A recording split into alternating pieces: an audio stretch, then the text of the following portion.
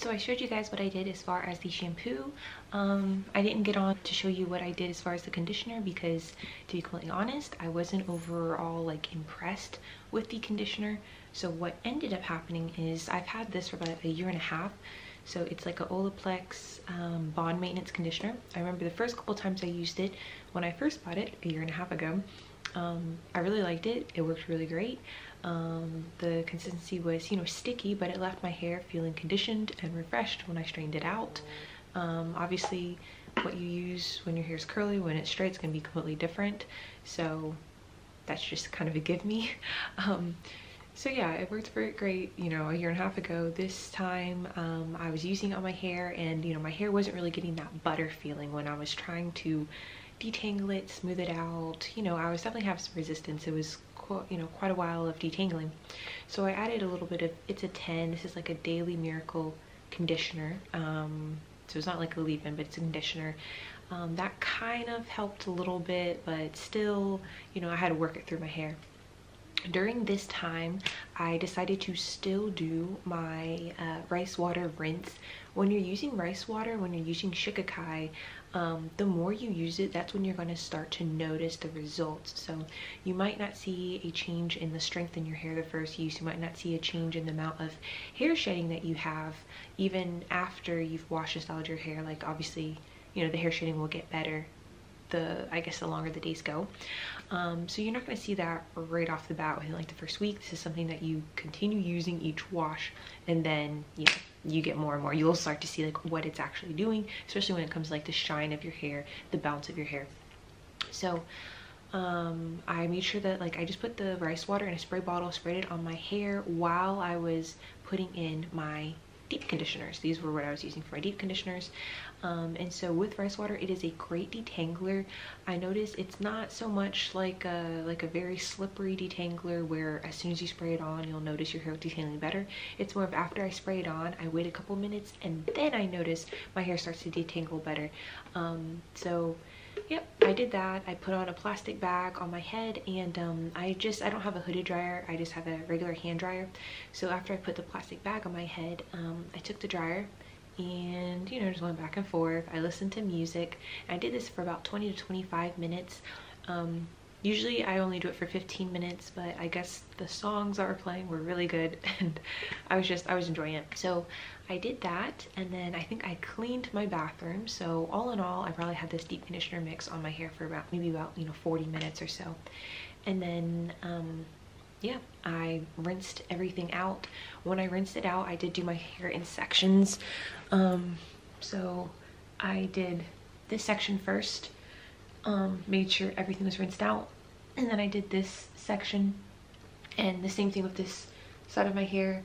I had it in 2 different sections, and that really helped me to make sure that I got all of the product out, because when you don't get all of the product out, when it goes to flat ironing, you'll notice you'll still have product buildup. The flat iron is going to smell. It's going to be like burnt hair products into your hair. It's going to leave your hair smelling gross. I forgot a step. Okay. So why I'm not 100% recommending these, I'm not sure if it's because this one is kind of old. It's almost 2 years old. Because I haven't really been straightening my hair for that long. I'm not recommending these because I still didn't get that, like, you know, when you're using like a good conditioner, your hair is like butter and you're able to detangle with your Denman brush and it just slips through. I wasn't really getting that with these two, and you know, I used this one and then I added this one thinking this one would help balance this one out. It didn't.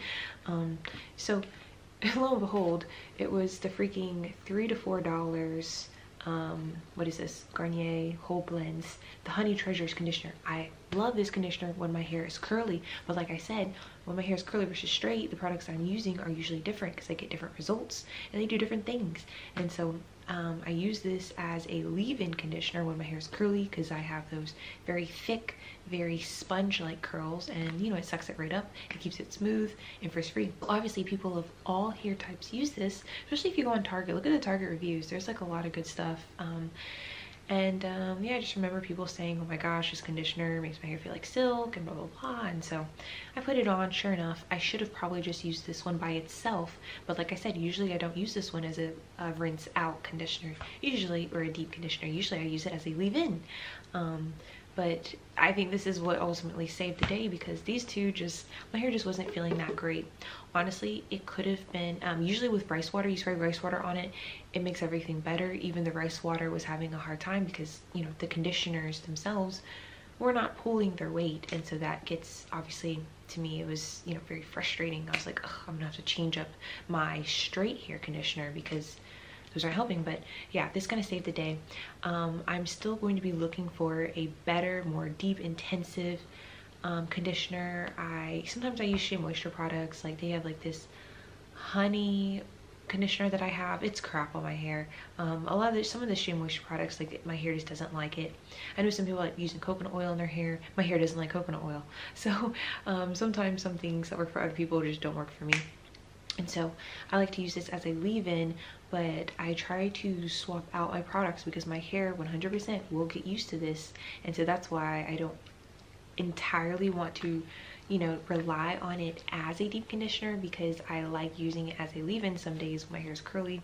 And, you know, you got to be careful about your hair getting used to certain things. So this saved the day, but at the same time, I feel like I have to pick one, use it, you know, routinely, or interchangeably, should I say, because they have another one on the line that has a different blend of it has like castor oil in it. So like I'll swap those two out. So yeah, either use it a lot when my hair's curly, or use it every, you know, once a month when my hair is, you know, straight, because I'm afraid of my hair getting used to it and it not working, because it is like magic. Moving on, I forgot to put that in there. So if you guys are looking for a conditioner, if you have curls that are like mine, very thick, very spongy, they get matted up easily, you will love this. It does look good on hair as a leave-in conditioner, and it also works great as a rinse out, but I really like it as a leave-in because I love the smell. So I made sure that I had my hair in, you know, 4 different sections when I was rinsing out, because of, you know, you don't really want any type of product left in your hair when you're about to straighten it. It's just really gross. So getting out of the shower, where I would normally start adding products, you know, my leave-in, and even usually I use like even my rice water as a leave-in, but when my hair is straight, I use my rice water as a rinse. Hence why I added it on while I was putting in my deep conditioner and let it soak into my hair before rinsing it out.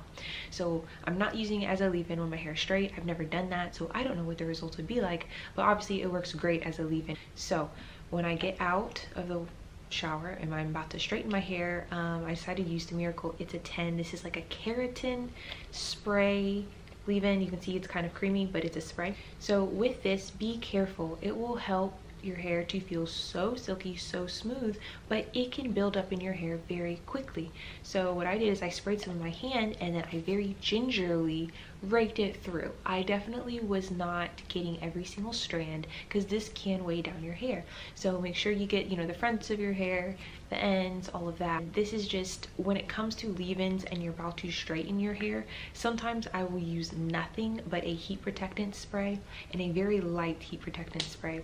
And honestly, that is when my hair will get the straightest. That is when my hair will look the healthiest, and you won't have that burning flat iron smell, because, you know, it's just cooking some products into your hair. So really, the less products you use when your hair is about to go straight, the better. So when I say I use this very gingerly, like I almost didn't want to get too much on it.